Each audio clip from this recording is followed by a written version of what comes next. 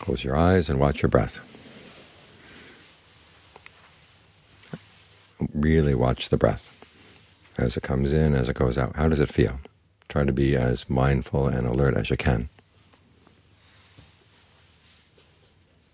because you're developing good qualities in the mind as you do this. If you just do this as a ceremony or just go through the motions, nothing much comes of it. But if you really pay close attention, you find that the mind develops, gets stronger, and is able to do better things in life. This is one of the benefits of meditation, is as the mind gets stronger, you've got a sense of well-being. You also have a sense of strength inside, so that the good other people have done for you will bear good in your life as well.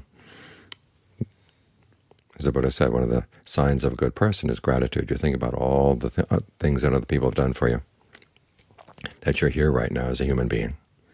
You know how to speak, you know how to act, you know how to work, you know how to enjoy yourself as a human being. We've learned a lot of this from people who went before you. They went out of their way to teach this to you. Parents, other members of the family, teachers, and your true friends. These are the people who have made sacrifices for you. And so what are those sacrifices for? They're not simply for you to be happy. They're for you to develop goodness as well, so you can pass it on to other people. One of the reasons why gratitude is a sign of a good person is that the person appreciates goodness, realizes how difficult it can be sometimes, and then is willing to make that effort, or is more likely to make that effort him or herself.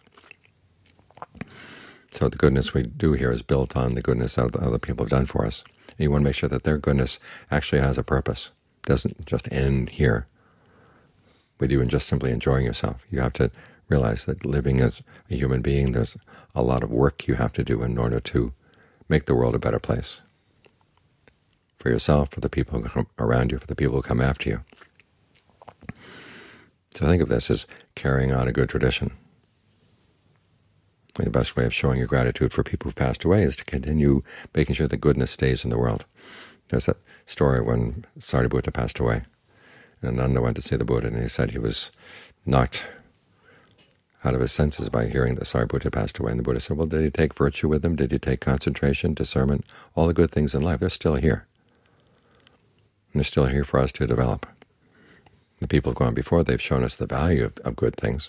And so we should learn how to appreciate that by making sure that we could give rise to good in our lives. And meditation is one of the ways that we develop the mind, strengthen the mind, so we can do that.